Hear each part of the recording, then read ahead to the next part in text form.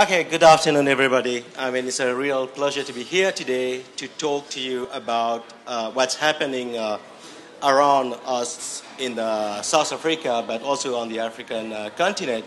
And I would like to thanks and congratulate the team, the local team, Nitin, Kamlesh, Tasnim, who did an awesome initiative because this is something new that's happening around the world, but that's the first time we are having it here in Mauritius. So I'm local, okay, I did my studies in Mauritius, all my studies from primary until my PhD, and after that, okay, I moved to South Africa, where now I'm working with a very big project, and I am a commissioning scientist. So today we're going to talk about rather the role of Mauritius in the Age of African Astronomy. So to begin with, whenever you have any discussion, okay, with people, and then you mention Africa. And then obviously, when we talk about Africa, the discussion goes into kind of like information that we already have or some knowledge, okay, we have about Africa. So I asked myself, okay, if I start Googling, I just put on Google Africa, obviously the first thing that's come out is the map of Africa. And Africa is a continent. It's got lots of countries. But many people, okay, they consider Africa as a one country. I mean, it's so unfortunate that, you know, at times, okay, I have friends telling me, hey, you know, you're from Cape Town, and I have a friend in Africa. It's like, yeah. It's like, do you know him? I say, like, maybe. Where does he come from? He's from Congo. I'm like, okay, wait, Congo is up there, and South Africa is here. So there's lots of information like that people, okay, they just like associate Africa to one particular point. But then when I did my research on Google about Africa, what comes out is poverty. I'm just putting the 4 things that Google gave me about Africa. Poverty, a big problem in Africa. We all know that. But we do have poverty in other countries around the world. The next one was safari. Okay, and yeah, we all love, okay, like safari. We would like to go to Africa to see lions, okay, all those animals, okay, in the wild and in action. You know, that's great. And then on top of that, when we talk about Africa, what comes to the mind is a big problem, HIV/AIDS. So if you are not affected, somehow or the other, you are affected by HIV/AIDS, or you know someone, okay, who is also like infected with HIV/AIDS. These are the things, okay, which came out from Google.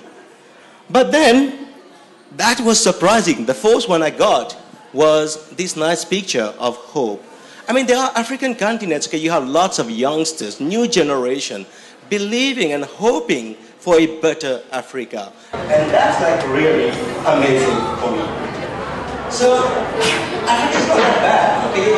There are lots of problems, but let's try to see on the other side of the coin. Okay, what do we have in Africa?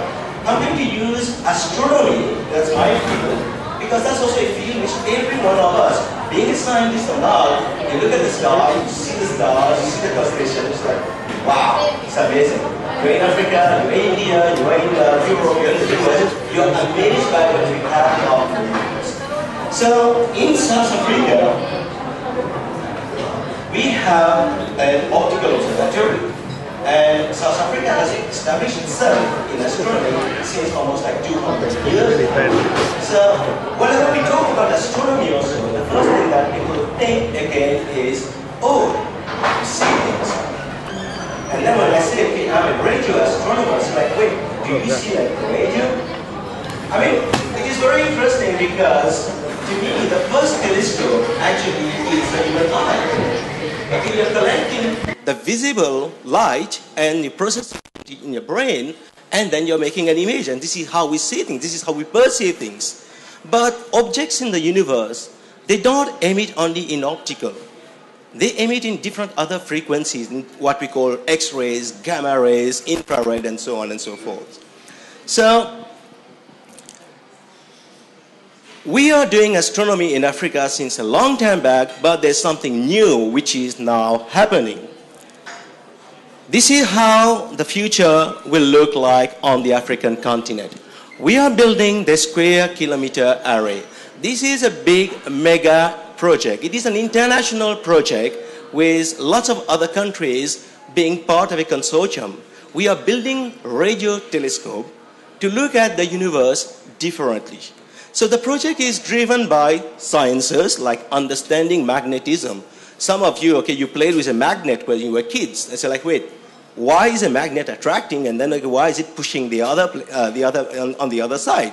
But you will be surprised that in the universe we do have similar magnetic fields that we still don't understand where do they come from, but they are there. So the SKA will try to explain and try to find explanation basically of, for example, why the magnetic field, how galaxies are formed, how do they evolve, how do they grow, how do they interact. And on top of that, okay, we are trying to find molecules. Is there life out there in space? We detected lots of other molecules in space. I mean, the biggest pub, if you want to go to a pub, is not anywhere on Earth. The biggest pub is found in space. There's a huge cloud, okay, of alcohol which has been detected. How is alcohol being created up in space? And then we have, and what you've heard about, dark matter and dark energy. Everything we know about the universe is only 4%. 96% of the universe we still don't understand. We don't know. We have dark matter. We have dark energy. So the SKA is a 2 billion euro project which is coming on the African continent to try to answer some of these scientific questions. And in the meantime, in South Africa, we are building radio telescope. This is not Photoshop. This is a real telescope with which I'm working. That's the first one of a telescope which we call the Meerkat. So South Africa is building the Meerkat, which will consist of 64 telescopes. They're all connected together, and then, okay, we'll try to address the scientific questions, okay, that we have. So the 64 telescope should be ready. Right now we have only 2, but by 2017, all these 64 telescopes should be up and running for astronomers, for scientists to use this instrument. And then this 64 telescope will move into 254 telescope. And that's going to be the biggest in the world. And after that, the 254 is going to become up to 3,000 telescopes all around the world. I don't think, okay, maybe some of you still like trying to figure out the scale of this. This is not only the biggest project coming to Africa, this is the biggest project mankind is going to do for the next few decades. And on the in South Africa, we also have one of the biggest optical telescope, 11-meter class optical telescope, which is up there, and we scientists, we are using. And we have here Rajin, okay, who is one of the students from Mauritius, who is doing his PhD using this amazing instrument. And in Namibia, our neighbor, we have a gamma-ray telescope. So the gamma-ray telescope works differently, optical telescope works differently, and radio telescope works differently. And now Namibia has been pre-selected to be the country to host the biggest gamma-ray telescope in the world. So right now, okay, we can have a feel that, okay, wait, every biggest single instrument for doing research, which is going to revolutionize science, is happening in Africa. What will be the role, or what is the role of Mauritius in all this? In Mauritius, some of you might know that we had a radio telescope, which is called the Mauritius Radio Telescope. Was built in 1992, run until 2005. And Dinesh is here. He was one of the pioneers who helped in building and using this instrument. So when we build an instrument like that, we have till now produced 6 PhDs, pure produced from Mauritius, benefiting the free education system, and now we are working in international facilities all around the world. You will tell me like, okay, wait, 6 PhDs, okay, this is nothing. Okay, but 6 PhDs, okay, in astronomy, in a 1.4 million, but on top of that, we have been having students, undergraduate students in science and engineering from the University of Mauritius. 500 of them have gone through the process of learning and getting experience from this instrument. And now they're working in various fields, in telecommunication, some of them are teaching, some of them are doing other research, computers, and all these things. And in 2004, the effort that we did in Mauritius was culminated by an award which we received from NASA for promoting science and education and astronomy. I mean, I really feel that little country like Mauritius, we did little astronomy, but then we got a big recognition. So we have resources in Mauritius. We have lots of resources. When the SKA will come up online, or even the Meerkat when it's coming up in 2017, we are going to produce exabyte of data. So right now you're used to gigabyte, okay? You have your modem, you have your Wi-Fi, you have megabyte. We are talking about exabyte of data in 1 day. So if you can take, for example, the whole history of mankind, you put that on tape, okay? That will be equivalent of the amount of data we are going to collect per day from this instrument. That's why we need resources, we need computational powers, and Bruce is going to talk afterwards about the rise of the machine. Where does that come and fit into this? So, as I said, Mauritius, we don't have funding. Everywhere you go, we have the issue, okay, we don't have money, okay?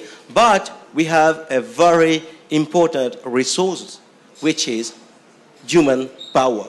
We have a very good education system. You can criticize, we can discuss about it, but still, we are producing very good students and researchers. And that's why we started an initiative in 2011 in Mauritius. The initiative is called the JEDI, which is a Joint Exchange Development Initiative, which started, okay, Bruce is the initiator of this project, and in 2011, we bring the JEDI to Mauritius. So whenever we do teaching, whenever you go to talks and lectures, okay, you listen to someone, you see great research, but nobody tells you exactly, okay, how did I do? What was the reasoning? What was the tools I need to get to that result?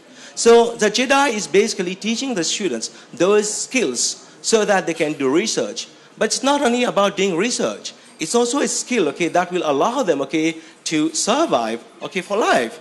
For example, project management. We had a JEDI. The first one was in 2011, and the first 3 guys that you see here, they are now in South Africa doing a master's in astronomy and astronomy-related field. And since 2011 and now, we have got 6 students who are now embarked onto such program in South Africa. And this is a picture, okay, we took on Thursday. So we had another JEDI, okay, this year. We came, we started working, and then we had a cyclone. And then Bruce was telling me, okay, what do? We got a cyclone. We still want to run the workshop. We move into something different, a virtual JEDI. We make use of SlideShare, all the tools that you have on the internet to exchange our presentation. And we use Facebook chat to discuss with the student.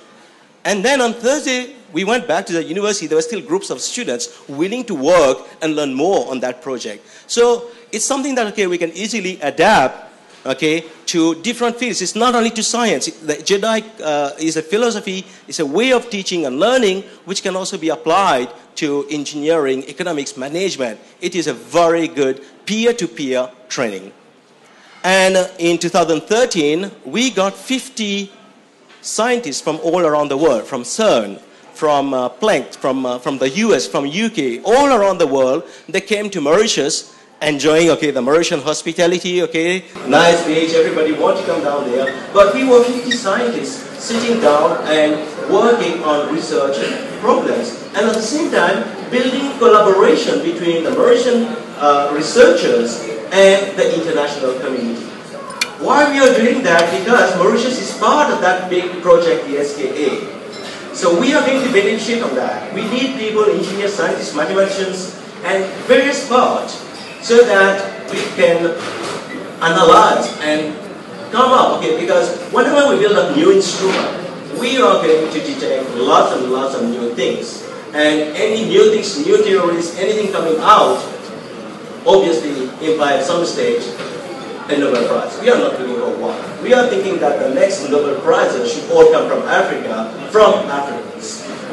So I will summarize by putting that That's a jewel box. So right now we are building an instrument, the SKA, which is basically a key to open the box to understand what's up in the universe, to understand or try to know the secrets of the universe. And we Mauritians, we can beneficiate from that. We have seen it, and we can also be we are already part of that big €2 billion project, which is on the African soil, our neighbor. So I will just say, shall we just like stand and look at that jewel box and say, Sésame, ouvre-toi? Or what do we do now? Thank you.